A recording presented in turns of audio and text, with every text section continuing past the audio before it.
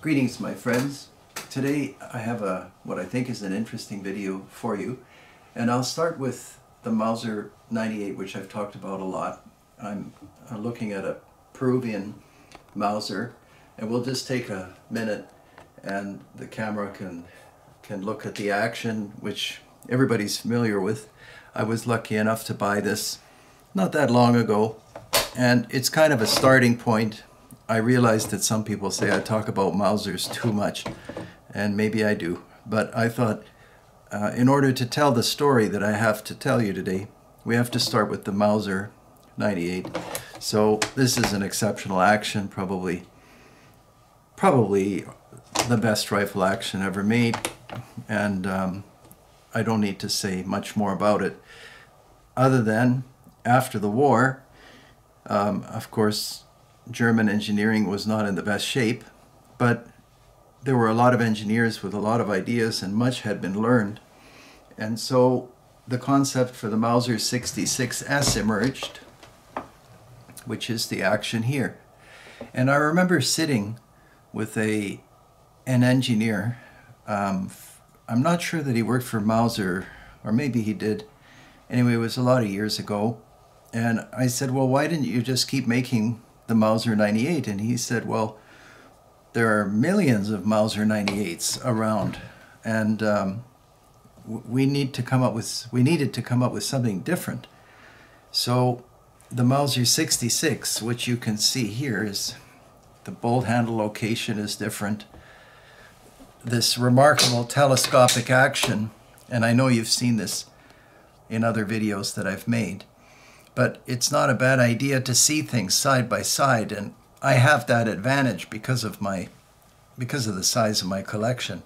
So this is the 98 and this is the 66. But you can see what they're up to. The 66 has dual locking lugs at the front of the bolt, so does the Mauser 98. In order to shorten the length of the action, the Mauser engineers came up with this telescoping design. And then, you know, they included some just wonderful instruments inside of the action, which I'm familiar with, but we would need 2 hours in order for me to go through all those details. And so this video is actually not about Mausers, it's about Blasers. But there you can see the Mauser 66 and the Mauser 98 side by side. And even though you read about these, it's difficult to actually see them together. So the benefit of the Mauser, of course, the 66, is that it's a much shorter action. Anyway, some people say I should talk about calibers. This is an 8x68, and this is similar to a 7x57, but it's not quite. And no need to go into military history or cartridge design. But some countries wanted unique cartridges for their rifles.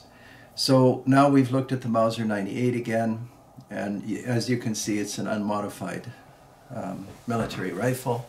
And now we can set that aside, and the 66. And I've invited our camera person to use the camera throughout filming and maybe go back over some of the rifles that are on the table. Some viewers mention that I show something and then they wish that they could see it again because they have an idea or they're thinking about something. So we'll try to do that, and then maybe by chance we'll go over something that you wanted to see. So Mauser 66, Mauser 98. Then along comes this company, Blaser, and I can't go into the origins of Blaser, although that's a history worth reading. I'm always limited by time, and I don't want to bore you all. Although, to me, it's quite interesting. Anyhow, you remember the 66 we looked at a moment ago. This is the Blaser SR 830, and you can see this is obviously not a Mauser 98. This is a much shorter action. Now, unlike the Mauser 66, which is telescoping, this extraordinary action runs on rails. And I know I've talked about the smoothness of rifle actions, and I've primarily compared Mauser actions and Remingtons and those kinds of actions. But these unusual actions have a way of operating that's quite unique. And because of the engineering principles that are involved, they're able to accomplish things that a regular action can't accomplish. So that's a lot of words. And all it leads up to is that this action is smoother. It's hard to describe how smooth this action is. I actually was looking at it in detail with another gun person before filming, and there's just, it's an effortless action. Blaser really came up with something. For a while they called this rifle the ultimate rifle. This forend pops off easily. You undo the screw and this barrel comes off, and you can put a different caliber on, and you can see the machining of the barrel, how carefully they've made the flats of the octagonal barrel, and then it goes to round here. So they wanted to really make a fine hunting rifle, and it has skip line checkering. Some people call it French style checkering. And the operation of the rifle is quite simple. Now you'll notice, unlike the Mauser 66, it's worth it to go back. You'll see this bolt handle, like the 98, has to lift up quite high. Then it goes back.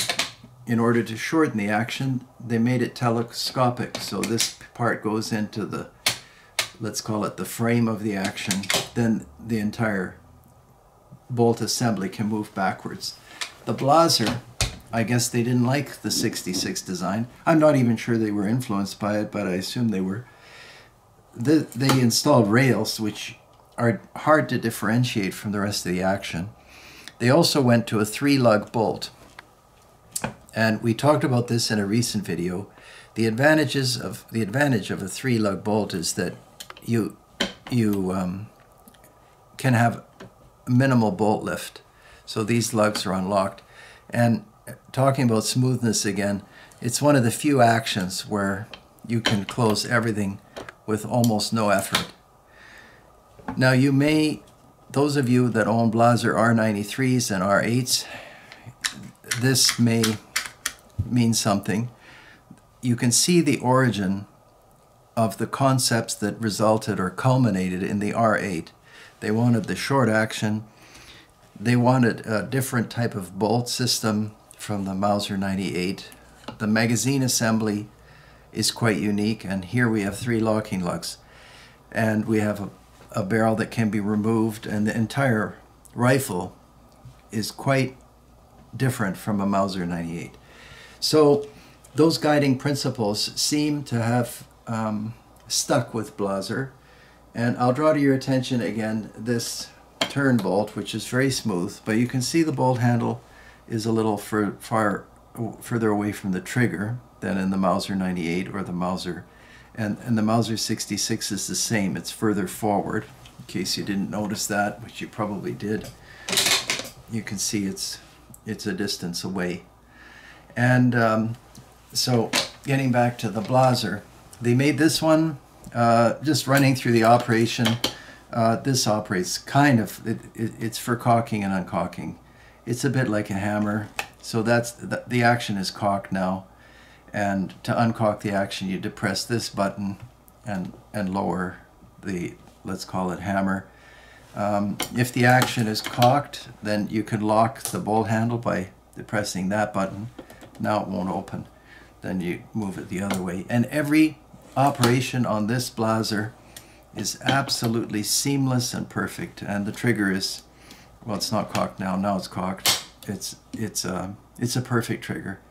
It has quite unique scope mounts, which you can see here and here. I have them. I just didn't want to clutter up filming with that. So Blaser SR 830, and they put a very good quality walnut, but not overdone, and then a European style cheek piece. Some people like it, some people don't. The action is aluminum, so this gun is, I don't know, 7 pounds. The caliber is 300 Winchester Magnum, and I have to say, overall, this is an extraordinary weapon. It wasn't particularly popular. They were making something quite unique, but you can tell, and we have the advantage of knowing what happened next, that they were unhappy with this turn bolt and the location of the bolt handle. So then the next thing that came along after some years was the Blaser R93.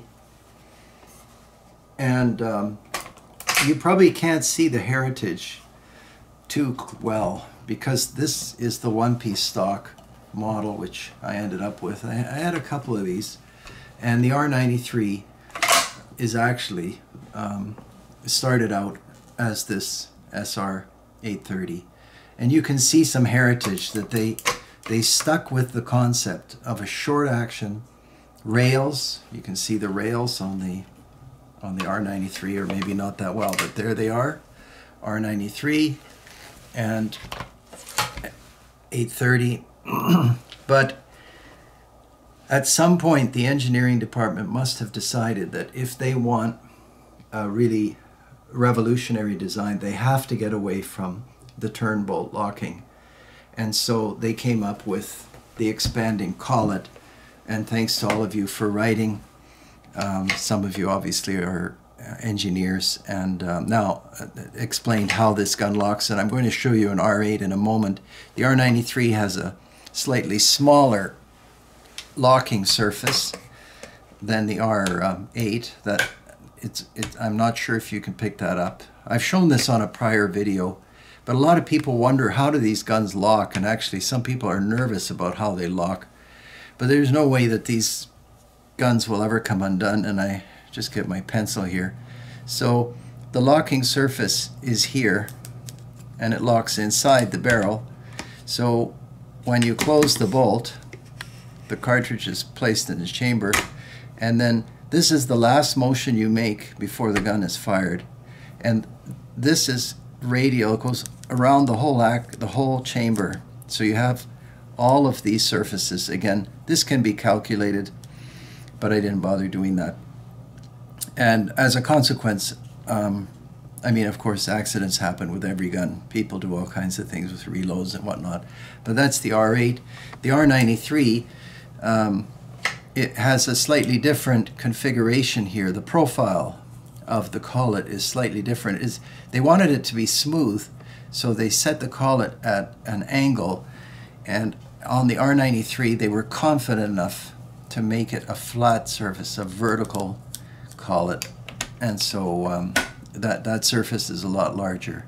It's an altogether bigger action. And of course the R8 went from the design where the rounds are here to a removable magazine, which we've looked at before. Some people like that, some people don't. Anyway, it's exceptional engineering. But the original concepts originated with the SR 830, and actually it was just to kind of take a walk through the history of firearms, and I am in a unique position to have these different rifles, and I can examine them and see how they worked. So it took a long time for them to come up with the R8. It's kind of an evolutionary process. Now you're probably wondering, what is this? Because it's an odd looking creature. This is a 22 R93, and I didn't buy this adaptation unit. You can see the magazine comes in from the side, and but I may as well, I was going to make a separate video, I may as well just make the video now. So you remove this barrel, you remove the barrel by undoing two bolts here with an Allen key, and in this case the barrel is a 22, and it has the entire action here, and you can see that you install a separate bolt assembly. It looks like a typical 22 here, and this must be the strongest 22 on earth, because the same radial locking that locks the center fires locks this action, and it works flawlessly. I have a spare magazine, so you just pop in some ammo and ejects out the left side. So it's quite unique, and I'm not sure they make these anymore, but they're around. I can't remember where I bought this. Optic, I think it was. I can't remember where they're located. And it takes the Blaser scope mounting system, which fits the R8 and the R93. So kind of again, a little bit of a let's say convoluted video, but if you have a chance to get these, and if you're interested in an exceptional stage in firearms design, this Blaser SR830, I think they actually called it the ultimate rifle for a period of time. And this one is marked Blaser SR830 West Germany. So the fact that it's noted as West Germany can give you an idea of the time period involved. And cartridges loaded and unloaded from the top, because there's no way to get them out from the bottom. And the other features I've discussed, I'm probably missing something. As always, your questions and comments are welcome. And I think that's just about it. In summary, I probably have to say this Blaser company is so foreign to, let's say, North American gun designers, because who would think of making a locking collet? I've read a lot of books and maybe I've missed something, but I never came across this concept that is deployed in the R8 and the R93, exceptional firearms. And this 22, if you can get one, they're not cheap, but that doesn't matter. The value will only go up. That's an exceptional concept, and that they went to the trouble of making it is remarkable. And then of course these ultimate rifles, the SR830, and some of you may like the R84 better because the bolt handle is located right here. It doesn't matter to me. I think they're fine. It's actually worth it just to operate the action, to see what I would call great minds at work. And obviously they had a significant engineering budget. Last comment, this length of pull on this, I measured it right before filming, is 14 inches. But because of the angle of the pistol grip, something about this rifle, it's almost ideal in ergonomics. I don't know what they did.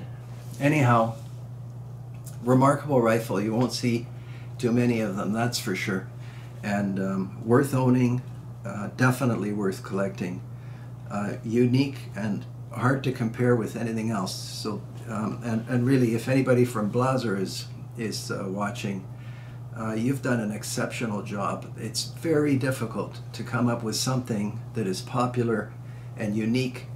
And as the guy who worked for Mauser told me, I said, well, why don't you just keep making Mauser 98 bolt actions? And he said, well, we want to come up with something different. And I said, well, probably something better. And he said, no, there won't be anything better than a Mauser 98, but we have to make something different or else we won't sell any guns. So they made the Mauser 66, and Blaser ended up making these R93s and R8s. But I don't know, there's something about this SR830. I don't mind these locking lugs. And just the way the whole thing works, I kind of consider it some kind of masterpiece of gun making. Anyway, that's about it. Please keep writing. I appreciate all of your comments, some remarkably sharp and intelligent questions. Obviously, there are people around the world interested in guns, and that's a good thing. So thanks again, and I'll be back soon with more videos. Take care.